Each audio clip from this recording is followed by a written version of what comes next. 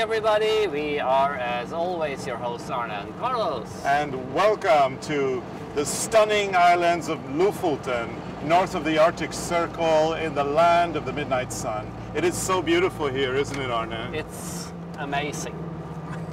Is that the right word? Yeah. Amazing. Yeah. Weather has been fantastic. I mean, we are just wearing shirts. It's a little bit too hot, but what a trip so far. It's nice.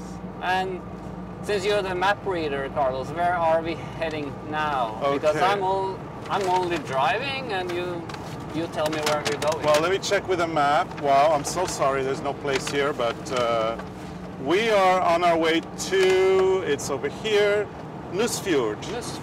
Nusfjord Arctic Resort. I've heard, we don't know yet, but I've heard that Nusfjord is one of the most charming fishermen's villages here in Lofoten.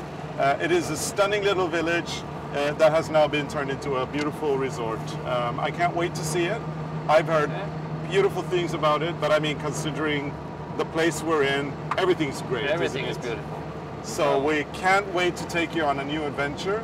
Come on. See you in Nusfjord. See you in Nusfjord, yes.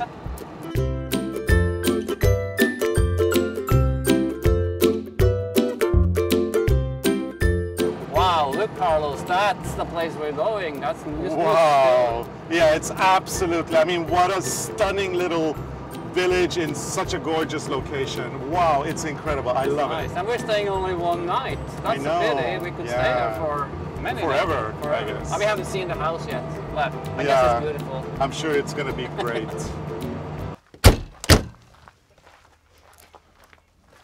This is exciting. This is beautiful. And this is our house.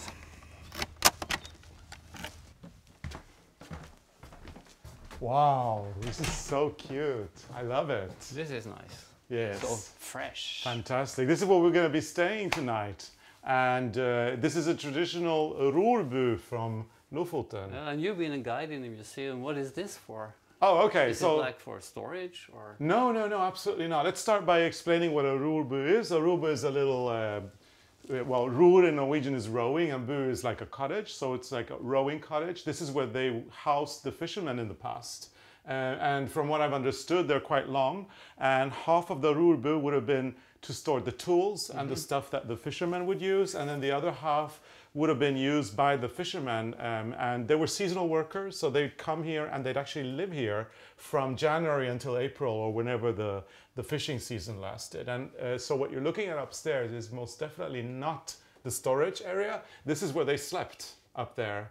And you might be thinking, how could you fit 12 fishermen there? So there would be 6 on one side and 6 on the other. Well, the answer is because back in the old days, people did not lie when they slept. No, I heard they're afraid of lying down. Yes, that would have been superstition, right? Yeah. So they would have sat down, and literally they would have leaned against the wall and they would have slept sitting down. Now this would have happened at the king's palace as well. So this is something that would have happened across all society.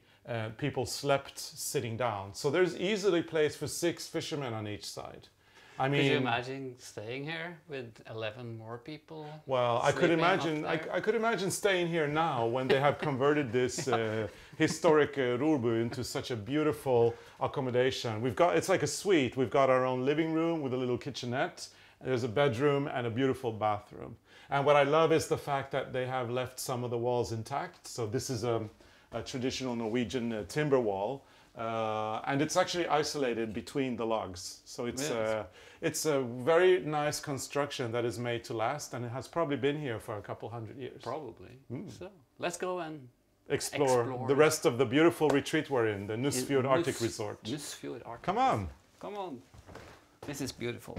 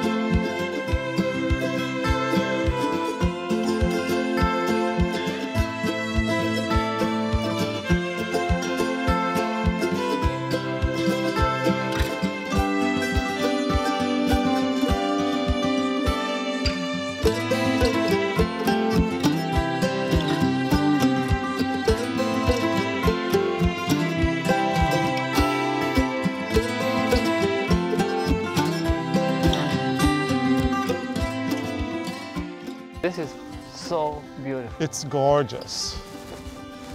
Wow. Picture of this one. Wow.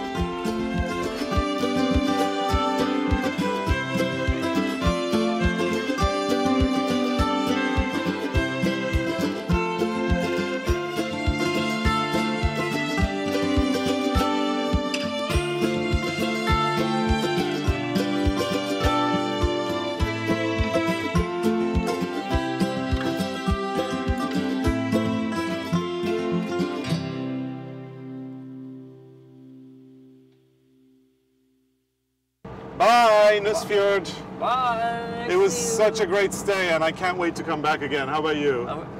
We will be back. Why don't we just turn the car around and go back? Next year, maybe. We have other places to go. Lots of places to see. Lots of places to see and so little time.